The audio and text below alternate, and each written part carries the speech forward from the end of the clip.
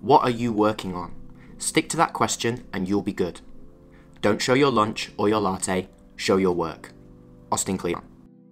So this book, Show Your Work by Austin Kleon, persuaded me to record this, my first YouTube video, and I'm going to explain why that is.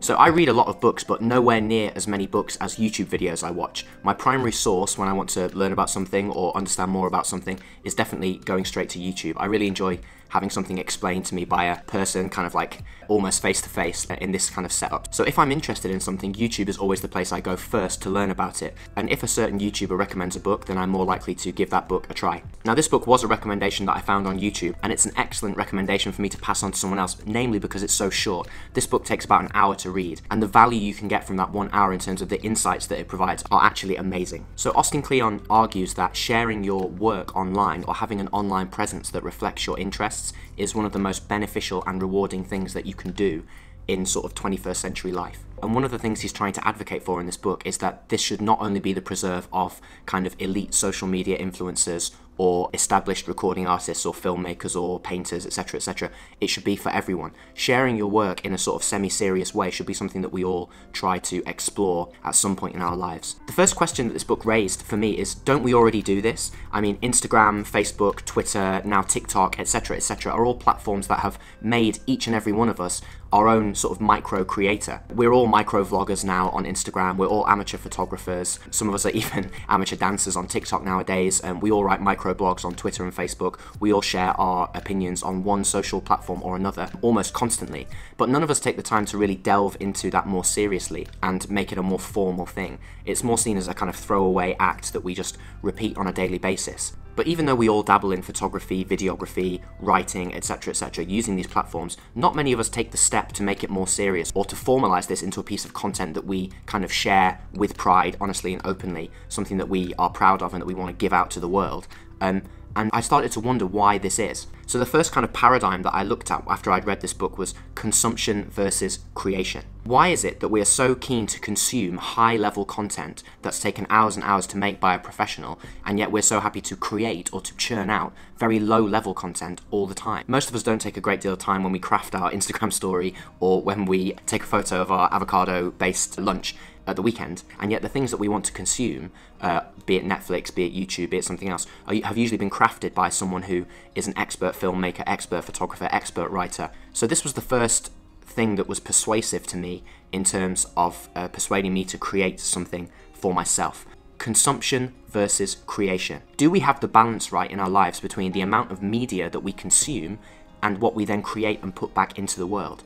If we do nothing but consume and consume and consume content and media and input all the time, is that a healthy way for us to be living? Is that a satisfying way for us to go through life? And I've been finding that I consume a lot, especially YouTube, Instagram, etc., but I don't really give anything back. I have no time to process what I've learned and put it back out in my own format. So this consumption versus creation balance is really important if you want to sort of have a positive relationship with the 21st century media that is all around us.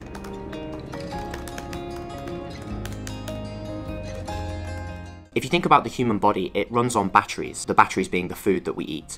And therefore, in order to conserve energy, our brain will always find the path of least resistance to doing something. The thing that takes the least mental energy will be the pattern that we are most likely to fall into most of the time. And consumption of media is that pattern. It is that path of least resistance. The thing that's easiest for us to do is just to receive dopamine hits from content that other people have made, let that stimulus wash over our brain, and never take the time to think and process and produce something back into the world. And this is how we find ourselves following the same mental models over and over and over again, instead of innovating or being creative.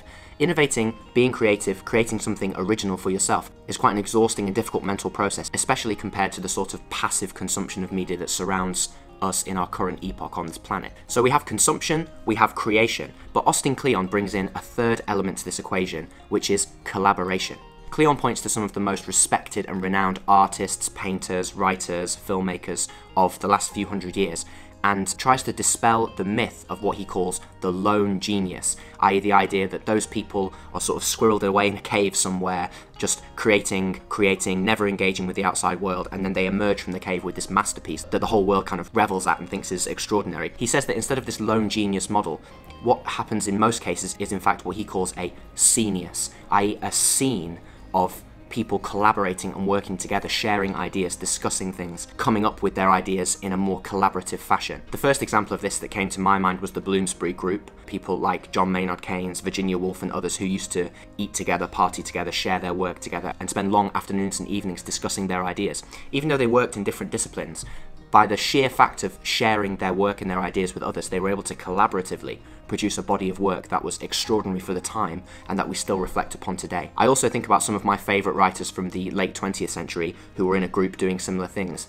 Ian McEwan, Christopher Hitchens, Martin Amis, Salman Rushdie, and a group of other writers all used to spend social time together and to collaborate on each other's work, write for each other's magazines, review each other's work, and discuss the things they were working on all the time. They were in fact not lone geniuses producing this work, they were part of a scene of people who, together, came up with extraordinary works of art and creativity. The big difference between those times and now is the internet. So of course we all have our own friendship groups locally to where we live, who we spend our physical time with, but what the internet allows you to do is connect with people who have the same interests, hobbies or passions anywhere in the world and create your own scenius online. It's not necessary for the people who you socialise with in real life to share all of your interests. Not all of my friends share all of my interests. Of course they share some. We're not going to have a completely aligned profile of interests and hobbies and passions and opinions. And the internet provides the opportunity for every single person on this planet who has an internet connection to create their own scenius, their own realm in which they share the things they're passionate about and begin to improve. So Austin Kleon goes on to talk about the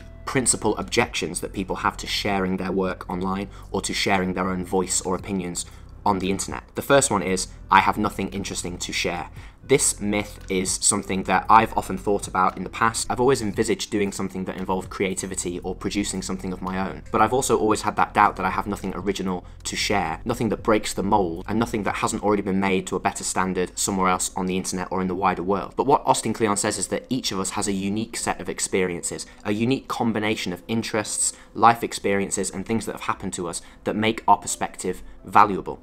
Now, this is interesting the more you think about it, because nobody has the exact same combination of life experiences, family background, friendship groups, or personal thoughts and internal monologues that you have. And if you draw your creativity from your own set of experiences, then you can create something that is unique and is original. Admittedly, at first, it can be by repurposing other people's content, like this video you're watching now is about me repurposing a book that I read. But you don't find your own voice and your own unique perspective by saying nothing and contributing nothing. Everybody has to start somewhere. The next objection is simply, I'm not good enough at X. Now this is a really stupid one, but we all struggle with this in our own way.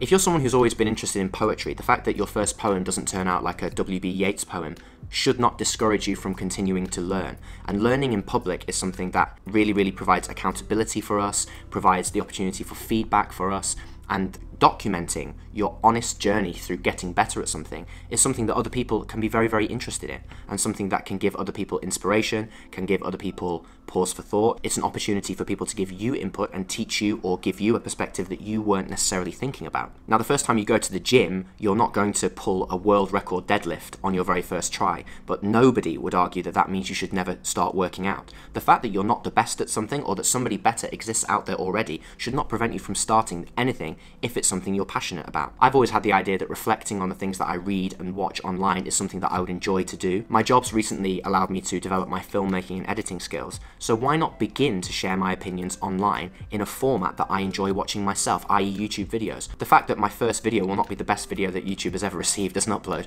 should not discourage me from beginning a process if it's something that I'm interested in. And having a goal that's based on comparison with others is something we've all been told a million times by a million different people that we shouldn't be doing. Another key theme in Austin Kleon's book is fear of judgment and failure. I don't know if you've noticed, but during the sort of early 2020, early COVID-19 period, lots and lots of people that I knew were starting secondary Instagram accounts, secondary hobby-based social media accounts about the things that they've been doing with their free time.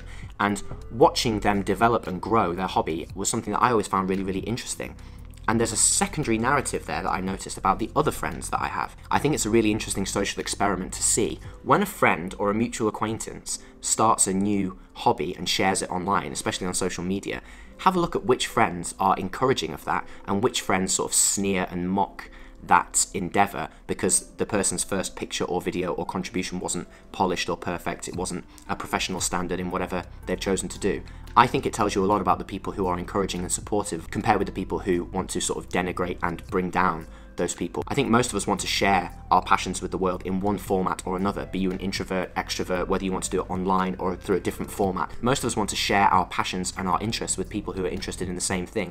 And people who look down on that process, I think maybe could be masking their own insecurity about not being able to follow the same path. So with all that being said, there are plenty of psychological obstacles to stop a person sharing their work online. But if you have an interest in something, I don't see the reason why you should not start today in sharing it in some format that interests you. I've always enjoyed discussing things that I've read or things that I've been thinking about with others, and I've also recently been learning filmmaking, so the idea of combining those two into recording YouTube videos is something that really interested me. Now of course I have the same psychological hurdles of not being the best at making videos right now, maybe no one's interested in what I have to say, maybe I still need to discover my niche or my voice or what I want to do, but the most important step is the very first one, and this video was the very first step. So if you want to see more videos about books that I have been reading, podcasts I've been listening to, or other things that have been diverting my attention, subscribe to this channel below, and I'll see you in the next one. Cheers.